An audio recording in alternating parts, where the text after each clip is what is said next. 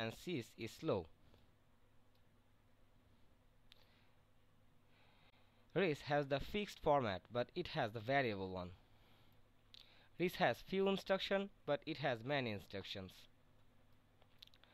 Risc is highly pipelined, but in cis it is less pipelined. Risc architecture is not widely used, but at least 75% is used the cis section. The difference between risc and cis is very important for your exam question point of view.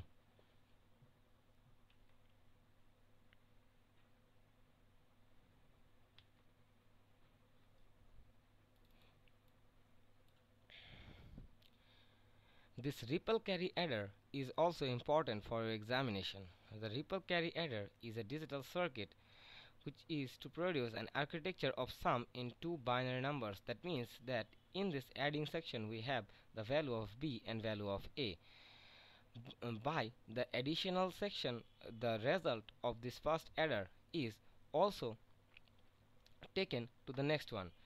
From this diagram we can easily see that in first adder section we include the value of c1 and whatever it is, I don't know, are added the value in this full adder section, and then when we get the output, the result is moving to the next one as an input. That is how this result of this first full adder is putting a very much good value and effort on the second adder. Then its result is again affecting on the third one, then it is affecting again on the fourth one. That is how the ripple carry adder works.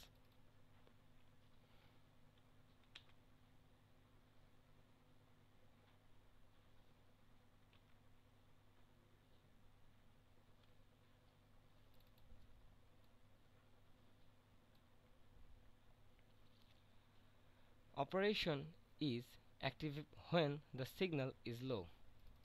This diagram is used for addition subtraction unit. An architecture method of implementing subtraction is to form the two complement of negative subtraction and addition if the mean sorry for that. Moving to the next. In this section we can easily say that here we are getting the inputs from the previous adder as like as the ripple carry adder, but in this section we have a general input like as we are taking input same for all full adders.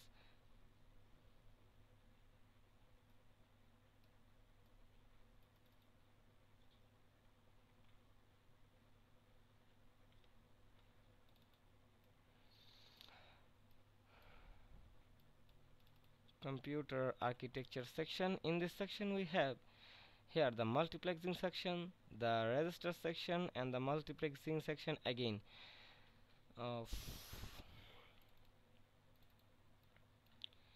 In here we have the unit. The data path is a network of function and storage unit capacity of performing the certain operations on data words.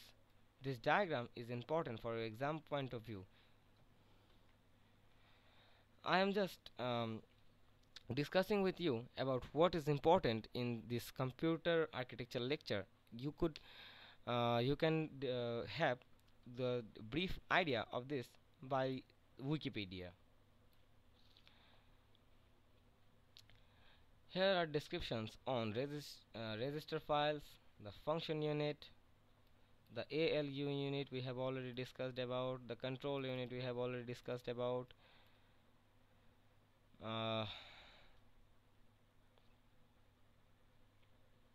In this diagram section we have the input.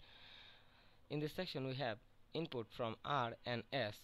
Then we generated a value a plus b which is moving to this section which is RF. In RF section here write A, read A, and read B is performing. After that the result is moving to the next one. By multiplexing that we are moving this to the F1 section and another one to the F2 section. Then the Additional overflow is moving to the overflow section, and then it is related again with the P section and Q section. That is how this knows what the result is.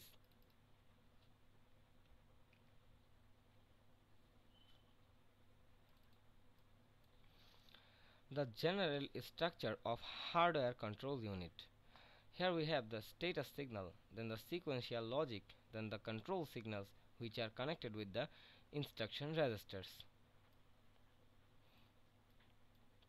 Here we have the general structure of microprocessor control units. Here we have the control memory which is connected with address logic with unidirectional section, and this address logic is connected with the status signal. Then instruction registers is giving input to the address logic, and the micro structure of registers is also giving input to the address logic and also to the decoder, and then finally generates a control signal. That is how the general structure of microprocessor control unit works.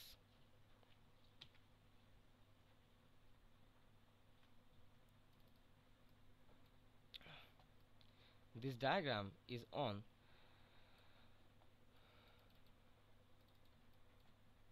GCD processor. GCD, in this processor section we have two methods, methods 1 and methods 2. By this diagram we will describe that one. We are taking values from x and y. Then multiplexer is working as MUX. Then we are connected here with the swap and selection. By this selection x and y, we select that register XR and YR. By those registers we can generate the output by load XR and load and load YR are used for those registers to take the input, and then after that the subtraction is generated, and then the comparator is to know if the value is greater than or lesser than. If the and then the subtraction result is moving on as an input to the multiplexer section. That is how the multiplexer section knows what the result uh, comes out from.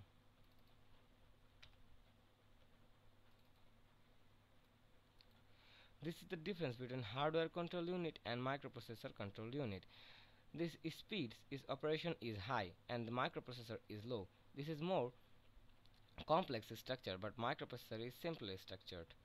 It can be used for implementing in cisc machine, but it is not always necessary to implement in cisc machine the microprocessor control unit.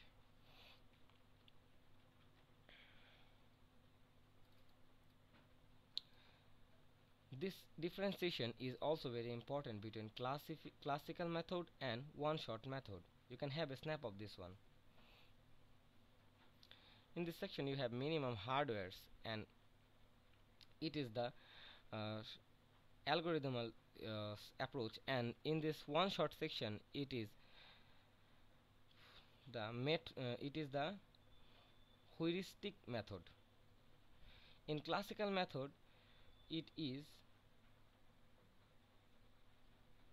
less expensive, and in one shot method it is more expensive. There are some difference between classical methods and one shot methods. This one is the important section of for your examination.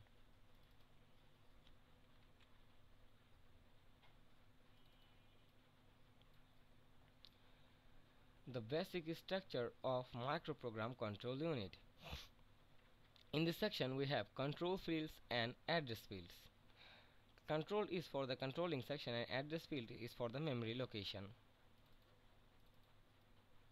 By this diagram we can see that here CM is for the control memory section, and here control fields are for the selection.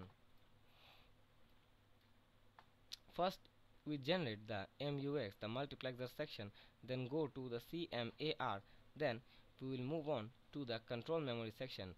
By having from those outputs we can connect those lines and fix the output. Then the control signal is generated, and finally we get the output.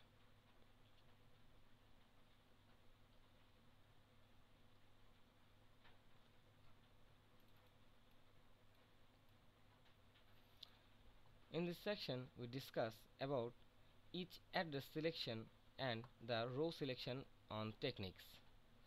These sections are also very important for your examinations. You can have at a glance of them.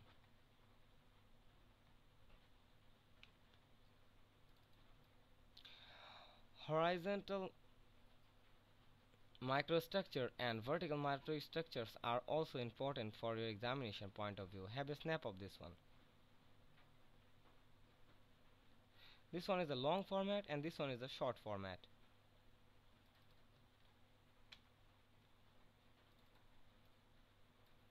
Here are some memory types: CPU registers, main memory, secondary memory, cache memory. Here are some descriptions of them. Here are some description of CPU register and main memory. Main memory is also known as the primary memory. Here are some points on secondary memory and then about the cache memory.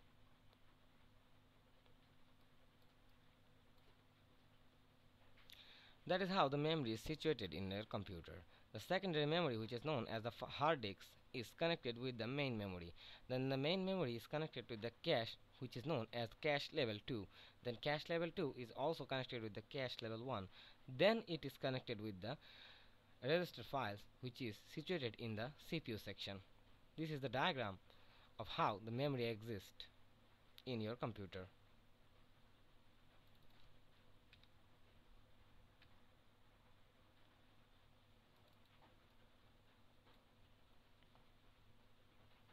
This diagram is for the conceptual model of random access memory or RAM.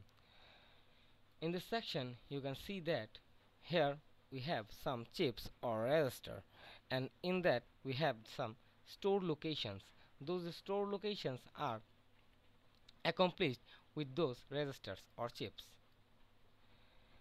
In this section we have this section works like as a CD or floppy.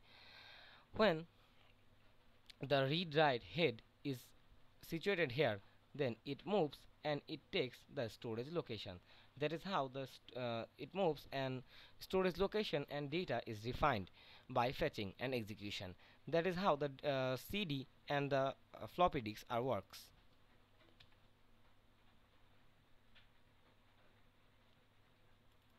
We have already discussed about ROM, CD-ROM, PROM, and etc. So we are now skipping these topics.